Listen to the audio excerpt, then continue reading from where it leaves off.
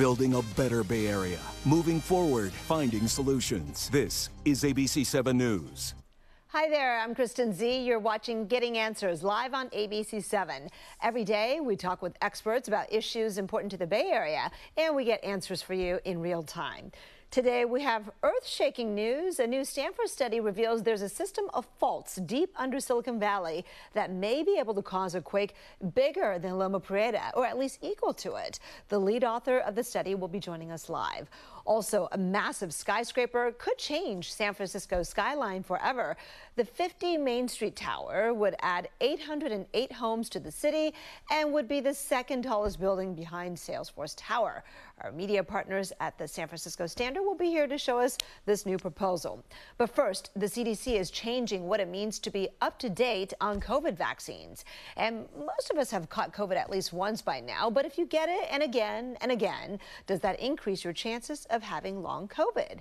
Joining us live now to discuss the latest COVID news is UCSF Chair of the Department of Medicine, Dr. Bob Wachter. Dr. Wachter, it's been a while. So great to see you.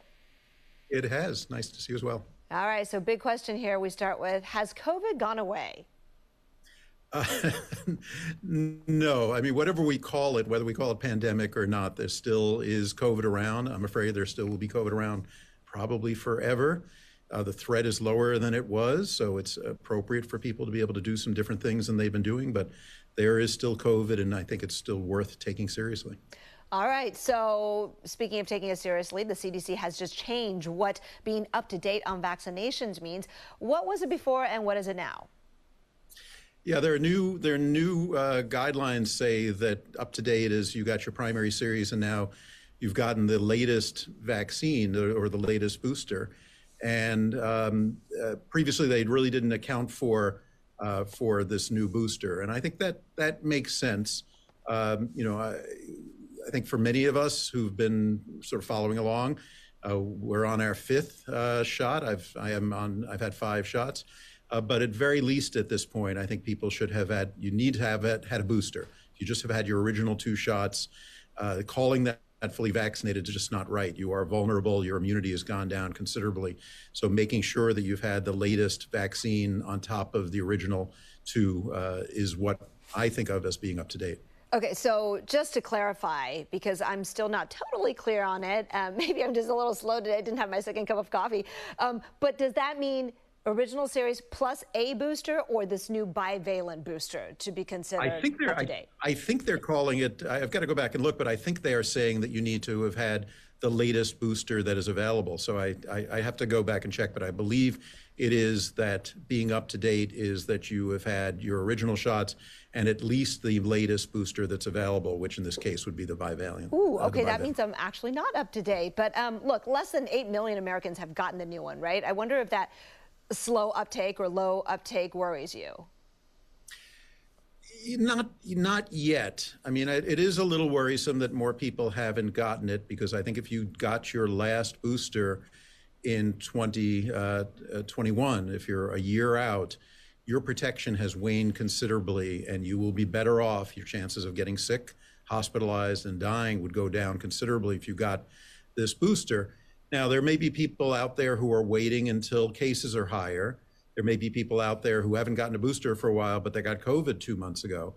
That doesn't worry me if those people have not gotten their booster now. I think it's perfectly reasonable for them to wait a little while. But if those numbers don't tick up, particularly if cases start increasing, which I think is likely in the next few months, then that will worry me a lot, because we'll just be having a lot of preventable cases and some preventable deaths. Okay, so actually that is me. A lot of us got Omicron probably, right? BA4 or 5 over the summer. How long do you think I wait before I get the bivalent booster? There's no bright line. I think I'm going with a general rule of 3 months after your last booster or your last infection. We know that your protection from either a prior booster or a prior infection begins to wane in terms of your protection against getting COVID after about a couple of months. And so you can make an argument to get it a little bit sooner, but the cases in the Bay Area are so low right now that, and the booster's not going to last forever in terms of preventing infection, that it's kind of a judgment call whether you get it now or you wait a month or so. What I wouldn't wait is more than 4 or 5 months after your prior booster or after your prior infection, because by that time your protection against getting infected has gone down considerably, and you're beginning to lose some protection against getting a severe infection. Okay. Dr. Wachter, new studies suggest that the antiviral Paxlovid really, really works. Tell us about it. Yeah, this is a study that's using what is called real-world evidence. So it's just looking at patients who were taken care of in hospitals or health systems that use an electronic health record called EPIC.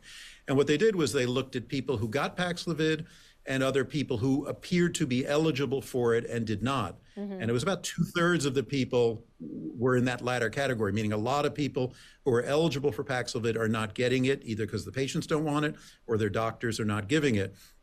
And it showed that across different age groups, different vaccination status, the chances of hospitalization and the chances of death were considerably lower in people who got Paxlovid than didn't. So to my mind, it confirms what the randomized studies showed, which is if you are eligible for it, meaning you're over, I think it's over 50, you should get it. And I mean, there's been a fair amount of concern about Paxlovid rebound. I think Paxlovid rebound is a real phenomenon, but Paxlovid rebound doesn't change the numbers. The numbers show that if you get it, compared to people who didn't get it, if you get Paxlovid, your chances of being hospitalized and dying go down considerably.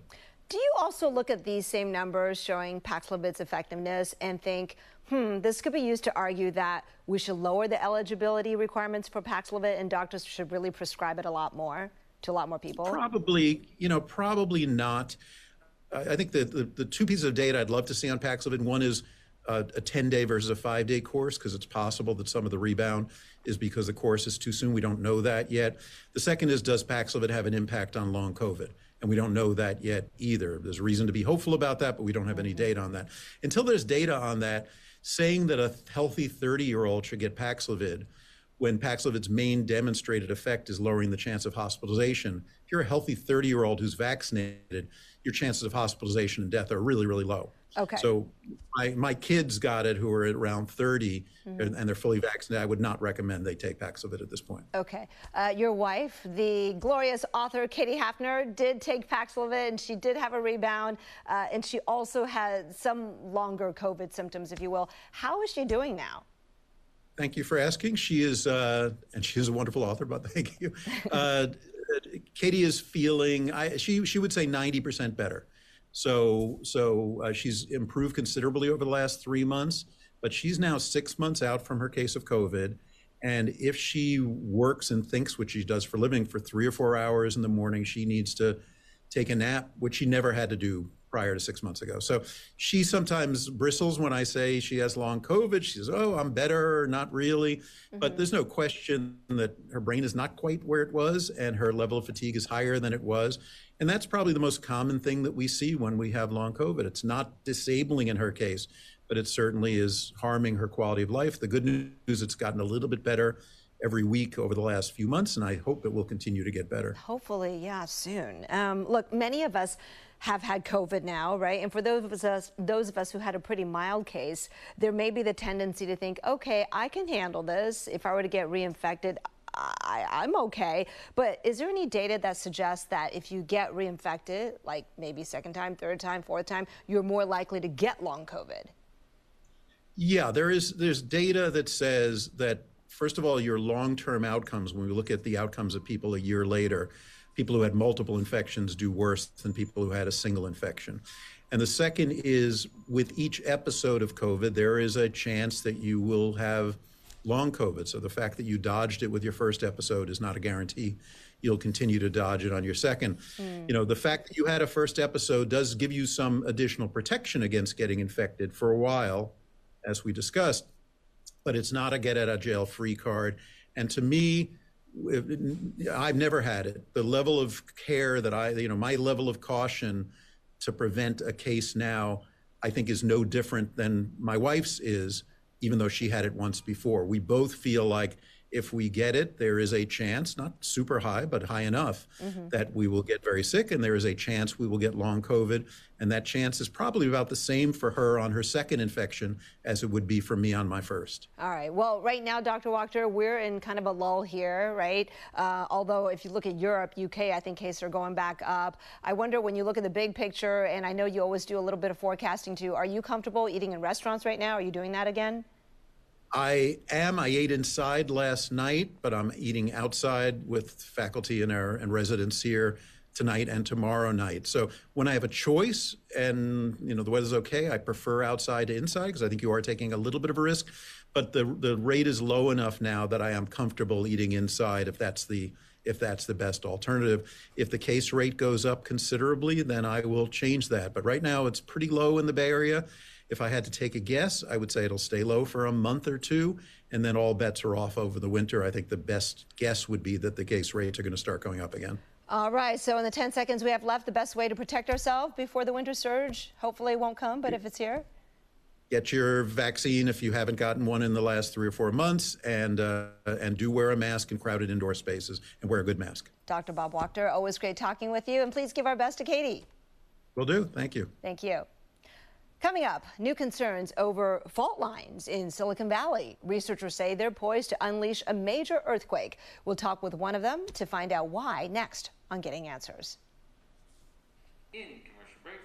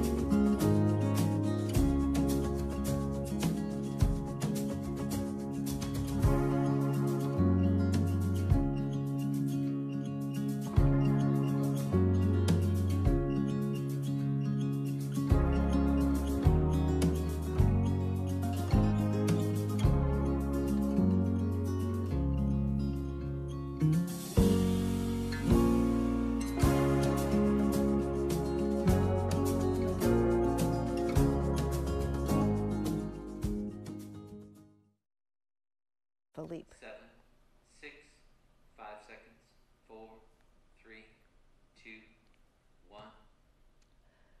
Welcome back. Whether you just moved to the Bay Area or have lived here for decades, you know earthquakes are a reality. You've probably heard of the Hayward Fault or the San Andreas Fault, but now a new study is shining light on a system of earthquake faults that most of us don't even know exists. It's called the Foothill Thrust Belt Faults. They run deep under Silicon Valley, extending from Palo Alto to just south of Gilroy, flanked by the Santa Cruz Mountains. Researchers at Stanford found out these faults are capable of generating a magnitude 6.9 quake. Joining us live now with more on the risks, is Felipe Aron, a lead author on the study and postdoctoral scholar at Stanford. Thank you so much for joining us, Felipe.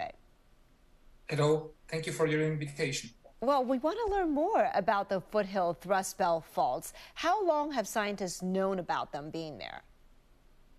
Those faults, they have been known for a long time, I would say 20, 30 years at least. They were discovered by scientists at the United States Geological Survey, the USGS, which have done a very detailed work in the area constraining the hazards and the geology of the place. So we didn't discover those faults in this study at all. Okay, they have been discovered, but you were able to quantify their potential energy and destructive capabilities. And I know in your paper you said it's capable of a 6.9. We remember the Loma Prieta quake in 1989. I think that was a 6.9. That was so damaging. How destructive could a shaker be on the foothill thrust belt be? Correct. So how destructive that can be, that's not really part of our study. That's in not jurisdiction as scientists of fundamental science. We try to come out with those metrics that can tell you about the potential, as you well said, the energy potential of those earthquakes can happen. But then how that's going to translate to damage, it depends on many factors. And for example, the quality of the soils, the way, the depth of the nucleation of the earthquakes, etc. So you can imagine what happened during the Loma Prieta earthquake, as you said. So you could expect something similar, but the details about that's something that needs to be constrained by the people that really come out with those estimations. Okay, but you mentioned the soil, which leads me to this, because I think you studied these faults through a simulation that accounts for the landscape, right? Can you explain what you learned?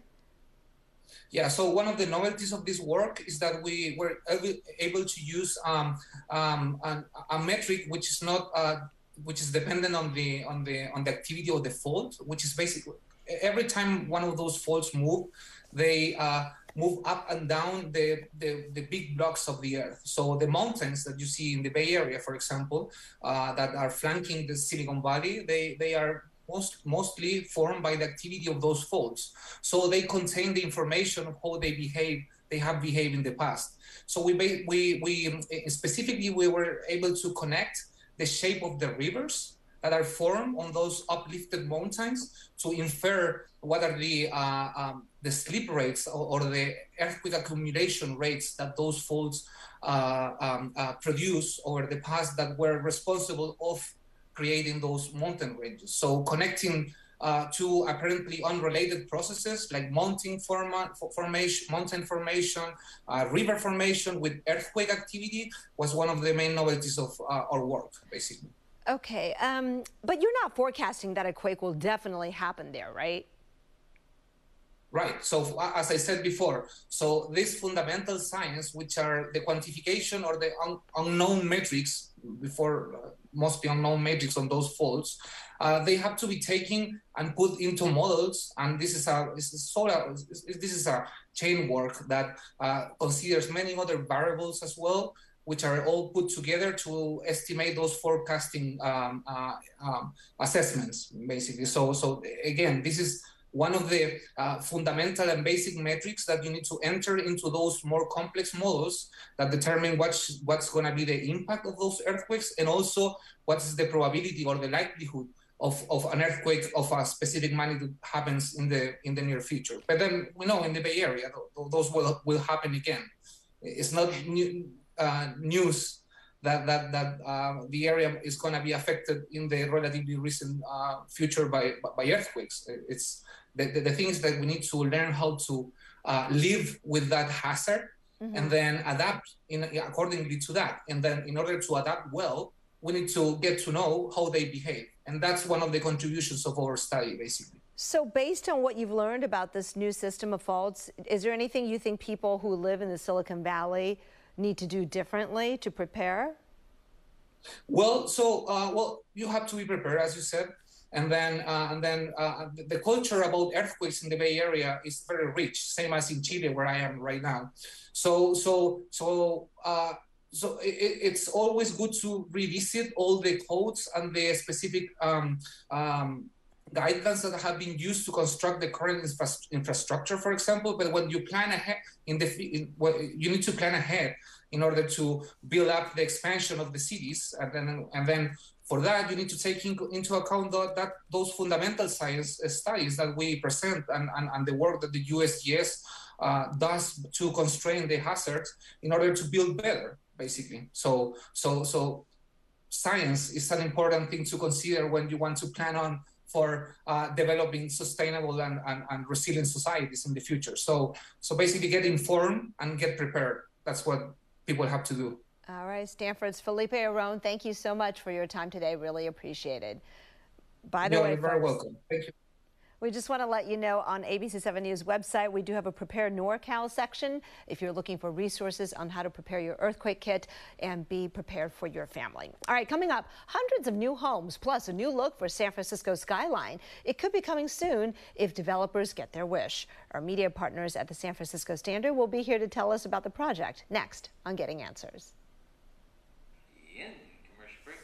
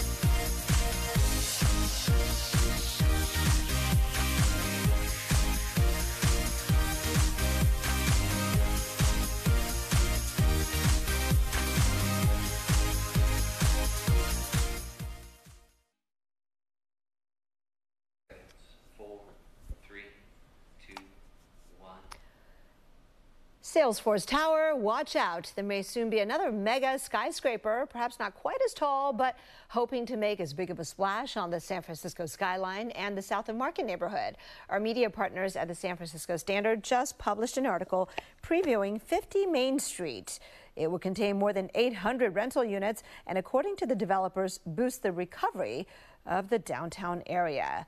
Joining us live now is the Standard's reporter, Garrett Leahy. Garrett, thanks for joining us today. Thanks for having me, Kristen. All right, so tell us, what do you know about this proposed skyscraper on the drawing board? Yeah, so this skyscraper, as proposed, would be 992 feet high, second only to the Salesforce Tower in height, about 70 feet shorter. It would be in the Soma neighborhood. It'd have 808 units of housing, of which 118 would be affordable units. All right, we're taking a close look at it. The design, the architecture is kind of interesting. Are those open gaps kind of in the middle where I see some foliage and trees? That's right. So they're actually cross braces meant to seismically reinforce the building. That's the reason for its interesting facade, you could say. Okay, that actually makes it seismically stronger. Okay. Hey, what is there currently? So right now at that site, there's actually a two-story office building on that block. So that office building would be demolished to accommodate the infill development of this skyscraper. And is it part of a larger development? Yeah, so it's one of 4 buildings that would be on that block as part of the block's redevelopment. There would be the building at 50 Main Street, which would be all residential. And the other 4 would have a mixture of office and retail space, along with another acre or so of publicly available open space to fill in the rest of the area on that block. And this is near transit, right? Yeah, it's near the Embarcadero, BART, and Muni stations. It's also near the Transbay Terminal and the ferry building. So it's a close to transit housing development. What's been the reaction to it so far? So what we've seen so far, at least on Twitter, is that there have been positive reactions to the construction of this building, but we'll see how things shake out in terms of public opinion as more details about the building come to light and as the timeline for when this actually gets built begins to progress further. All right, the residential tower on Main Street, I'm wondering, though, is this type of housing that housing advocates are really actually pushing for, right? Because the majority of these units, I imagine, will be super luxury and unaffordable to most. Well, yeah, it's an interesting question because this kind of strikes at the center of a housing debate in San Francisco, often between progressives and moderates, where progressives will often demand or take the position that there needs to be a higher threshold, a higher amount of affordable housing in a given development, whereas YIMBYs and moderates will often say that there needs to be a more, as they would say, reasonable amount of affordable housing to make these buildings profitable enough that developers will actually want to build in San Francisco. So there's no real numbers released as of yet for what the rents of this building are going to be like. But given that it's, in a nice part of town, appears to be a luxury building, we can expect the rents will be fairly high. Yeah, and I wonder, if they'll be able to fill in the sense that the main target demo group that would want to live in a place like that is probably the high salary young tech workers, many of whom are now working remotely and not in the city necessarily. So we'll see. Of course, this takes a long time for it to actually materialize. But I want to ask you about the developer. Isn't that the same developer who built 33 Tehama, the luxury high rise that's been flooding due to water main breaks? I think, would that give the city pause? Yeah, that's a very good question. So indeed, there have been issues with the 33 Tehama building, of which Hines is the owner and developer. It flooded twice in 3 months in the summer. But we can't really say if it should give us pause at Hines, the developer, because we haven't actually seen any sort of technical plans about the building so we could see, or any expert could see, any red flags in the actual construction. So we'll have to be following those developments and see whether Hines will actually if this building will be up to snuff. All right. I guess in the 30 seconds we have left, where are we in terms of the green lighting process? I think we're on the early stage, right? What's coming up? Yes, it's very early, so it's all still preliminary. The developers are actually going to be going to the Planning Commission on the 6th to give an informational presentation and solicit early feedback on the construction. So there's still no timeline for when this would break ground or when it would be approved. We're still waiting to see how all that plays out. All right, well, we'll continue to follow it on the SF Standard. Garrett, don't go away, because I would love to continue our conversation over on Facebook Live during our commercial break coming up. But folks, you do want to check out more of the San Francisco Standard's other original reporting on their website, sfstandard.com. And ABC7 will continue to bring you more segments featuring the Standard's city-focused journalism. We'll take a short break and be right back on the air. In commercial break. All right. And Garrett's still with us, yes? I'm still here. Yay. Okay, Garrett, I can't tell because I see commercial, but I hear your voice, so that's good. But I want to ask you whether this particular project in this particular form eventually gets green-lighted.